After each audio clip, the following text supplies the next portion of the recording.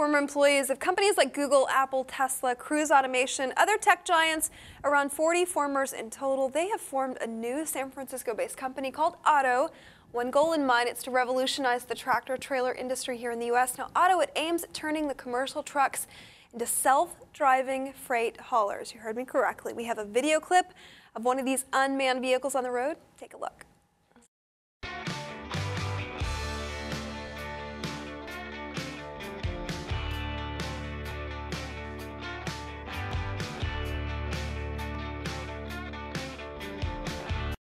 Nick, there's no driver. There's no driver, and they better have like some sensor on the outside so that when you go like this, the horn goes off. Oh, right. I mean, more importantly, though, we see, major fatalities. I live in one of those states where we have, where I'm an interstate state. Yeah. So a lot of fatality on the evening news every night, somebody getting hit by a tractor trailer. And the fact that self-driving or making these more responsible, what do you make of, though, the job aspect of people, earning a living as a truck driver in this country is pretty decent, and that could affect a lot of people. It's going to affect a lot of people because a lot of states are interstate states, right? Who do these tech Silicon Valley jerks think they are, taking jobs away from?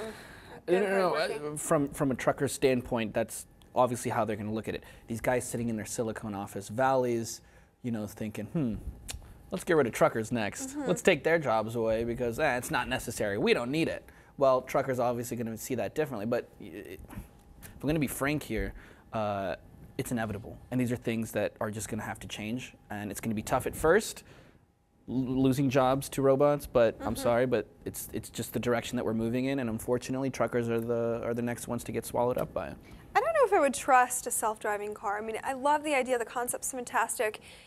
You could see what this could do for our country. I mean, drunk driving accidents and senseless fatalities and people on their phones, but at the same time, there's nobody behind the freaking wheel of that car. But it's weird. It's weird getting used to it and seeing it. The same way somebody probably looked at an airplane the first time and said, hell no, I ain't never getting in that thing. Now it's kind of normal to us, right? I trust a self-driving car much more than I do, Susie, who's texting with one hand, drinking coffee with her foot, and doing 20 other things driving, which I see every day, whether you're drunk or not. Right. People are doing that every single day, and that terrifies me a lot more than, a computer. They're tackling the drunk and distracted driving aspect. They're also, though, possibly killing jobs. We're talking about this company that was Not entirely, possibly, for sure, I'm trying to be positive here, entirely self-funded right now without any external investment. They're doing this on their own.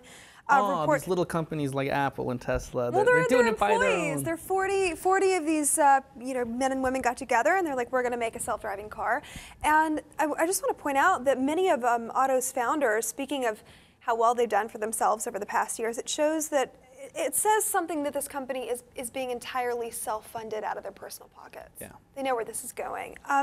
Self-driving car, it will be a commercial product. They say that it's going to be a small fraction of the truck's $100,000 to $300,000 sticker price, so really expensive truck. But if you think about it, a truck, a traditional truck, it only goes about 1 million miles, 10 years on the road, and it's done anyway. Yeah. And this, a lofty investment, but it could really revolutionize the way we see the trucking industry.